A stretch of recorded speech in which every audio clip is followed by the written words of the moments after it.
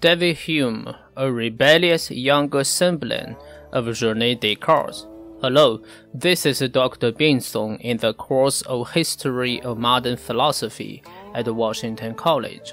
After reading Rene Descartes' Meditations, we will learn another very different philosopher who is representative for the so-called school of British empiricism, in order that you can get a more holistic picture of the development of modern philosophy. This philosopher is David Hume, and the temperament of his thought is modest, amicable, and always remains skeptical towards the over-speculation of philosophy, in case that the philosophical speculation may fly too far away in one's solitary thought from the everyday reality and the common sense of human fellows. For students who have learned Western Asian philosophy, you will find the difference between David Hume and Rene Descartes is similar to the one between Aristotle and Plato. Aristotle's philosophy is quite empirically oriented. He thought human knowledge derives from observation and experience, and to live a good human life, humans need to follow the good customs of society and cultivate good habits so as to become virtuous. All these themes will be repeated by Hume's empiricist philosophy to a certain extent, whereas Plato's mind was always preoccupied with the world of the so-called ideas or ideals. Just like Rene Descartes, whose meditations intend to build the entire system of human knowledge from the most basic, allegedly innate ideas within human mind, such as soul, body, and God. In more concrete terms, the difference between Hume and Descartes can be envisioned in the following aspects. Firstly, rather than treating metaphysics as lying in the root of the tree of philosophy, and thus ascribing a fundamental role to it, Hume indicates in his writing a great suspicion towards the discipline of metaphysics in general. He thinks scholars' discussion on metaphysical issues such as the existence of God, the ultimate power and secret of nature, the essential and immortal nature of soul, the interaction between a thinking mind and an extended body, and other extravagantly abstract topics prevalent in modern philosophy, barely produced any certain result, and the debate on these issues seems to be endless, if not desperately fruitless. In comparison with the very solid development of natural science in the era of Isaac Newton, who was both a compatriot and a slightly elder contemporary of Hume, Hume thinks that the discipline of metaphysics, as indicated by its poor performance in the early modern era, is deeply flawed. In order to rectify these flaws, Hume thinks that the primary task for philosophers is to imitate what Newton has achieved in natural science, and hence to investigate the more fundamental topic of human nature, particularly the operations of human mind, before diverting our energy into those endless metaphysical debates. Hume's suggestion is that through investigating the operations of human mind, we will get to know how human ideas are formed from their empirical origins, and how human mind associates these ideas so as to produce knowledge on different subjects.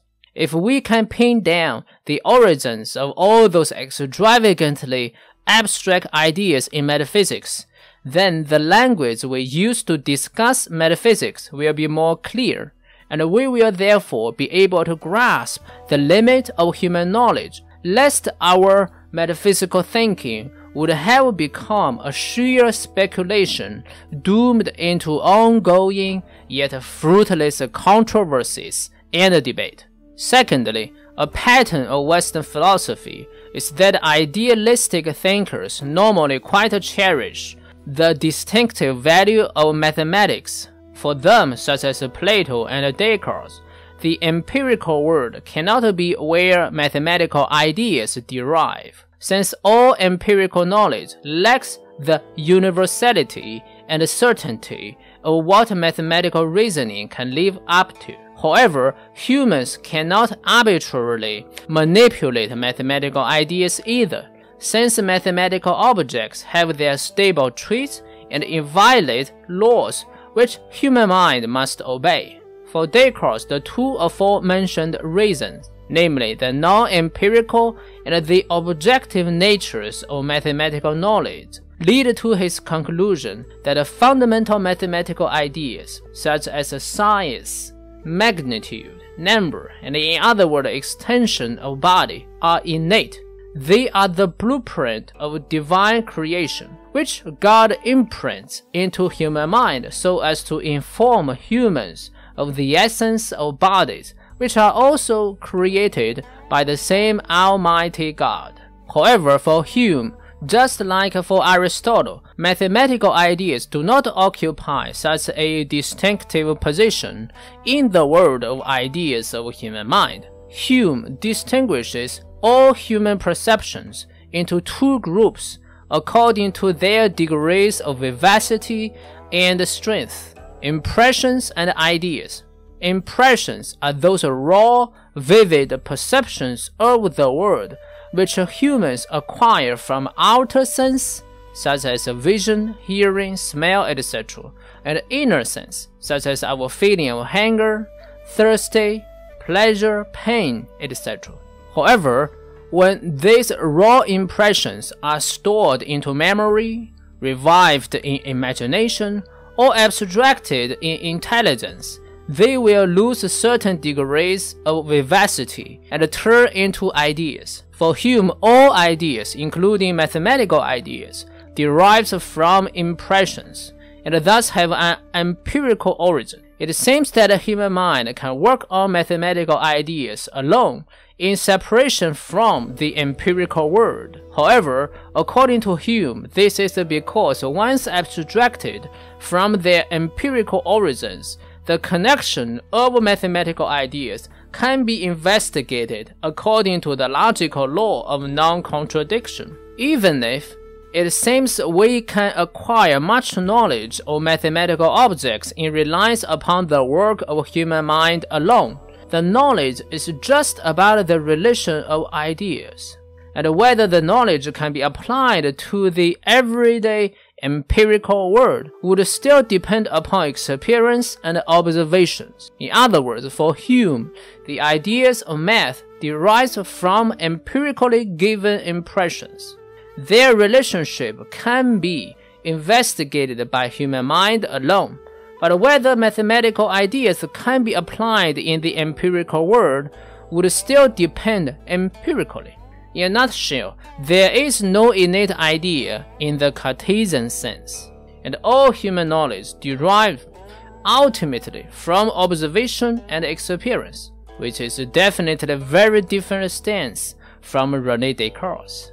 Thirdly, and most importantly, since experience and observation rather than reason plays the ultimately prominent role in the development of human knowledge, compared with Descartes, Hume also furnishes a much higher evaluation of the role of customs and habits in epistemology. As indicated by last unit's reading, the hyperbolic method of doubt, which Descartes uses in his Meditation 1, targeted customs and habits of human cognition that he inherited from his medieval scholastic background. For Descartes, nothing is more urgent to overthrow all those old ideas and beliefs in order to obtain an entirely new and absolutely secured foundation of human knowledge. However, with a purpose of highlighting the irreplaceable roles of custom and habit in human knowledge, Hume asked an extremely consequential question for the further development of modern philosophy and for our general understanding of scientific knowledge. And the question is, on what basis shall we infer that an effect will be produced from a cause, given our past observation of the constant conjunction of the two events, identified respectively as a cause and effect. For instance, we observed constantly in the past the rising of the sun can lead to the rising temperature of a stone. However, if we conclude the rising of the sun causes the rising temperature of a stone as a piece of knowledge, it will imply that in the future, the rising of the sun would always cause the rising temperature of the stone. But Hume's question is that, how can we infer a future state of the worldly phenomena based upon our past perception? Hume does not think of reason in the form of demonstration, which deduces one consequence from its premise according to the logical law of non-contradiction, can play any role in the aforementioned inference. This is because if the rising sun does not cause the rising temperature of the same stone in any future event, this does not bring any self-contradiction to our ideas. In other words, a different effect from a given cause is entirely possible, and thus it is not self-contradictory to connect a rising sun to the non-rising temperature of the stone.